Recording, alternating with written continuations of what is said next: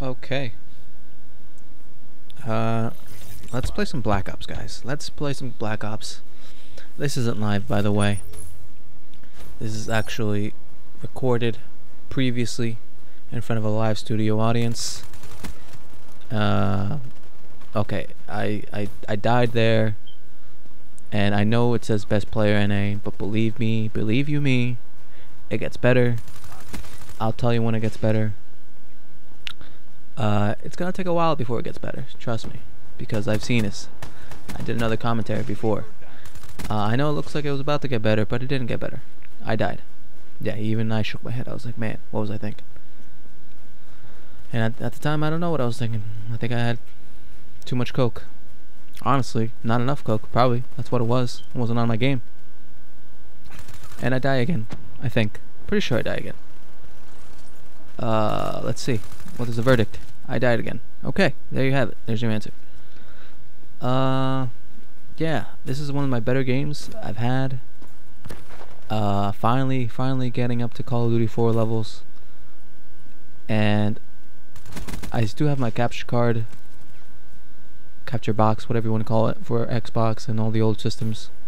But it's sort of a hassle, and it's hacked. Call of Duty 4 is hacked, so I can't really show you any really great gameplay from that. I might have posted. I don't think I posted anything from that game, but I don't have to check my channel. Here's the streak right here. Here's the start. This guy, he was lost. I don't know what he was thinking. For some reason, I was trying to get a calling card, so I have overkill on. I think that's what it was. Either that or I'm just an idiot. But I think I'm an idiot. I mean, I'm an idiot either way. But you know, it's usually the stupid classes that I choose are usually the ones that I do the best with. And then I'm using Rejack because there's a body armor that I wanted to get at the time. And I know this was like a week or two ago that I took this gameplay. But right now I just got a sweet calling card. It's like a wild card. When you finish all the wild card the calling cards that were all together, you get really a moving one. And I got like an alien spaceship calling card, and it has a little light, it glows. It's pretty sweet. So I'm pretty much done with Call of Duty for now, for a good bit. I mean, I'll go back to it because it's always fun. It's actually a lot more fun than any of the previous Call of Duties that I played. So if you're on the fence, I highly recommend it. It's good. It's really good. Yeah, that's what I'm talking about. Yeah. What he said. This shotgun is ridiculous. The shotguns in this game are amazing. And at first I thought it was bullshit. I was like, how the fuck are you sniping some guy with a shotgun? But then I realized in real life, you know, they probably did us a solid, if anything. They probably go farther in real life. You know, if this was real life, you definitely could shoot a bitch 20 yards away. And here, I think the distance is probably like 10 yards. So, if anything, it's still dumbed down. I have the stupidest camo on this gun. I have the shittiest luck with the black market.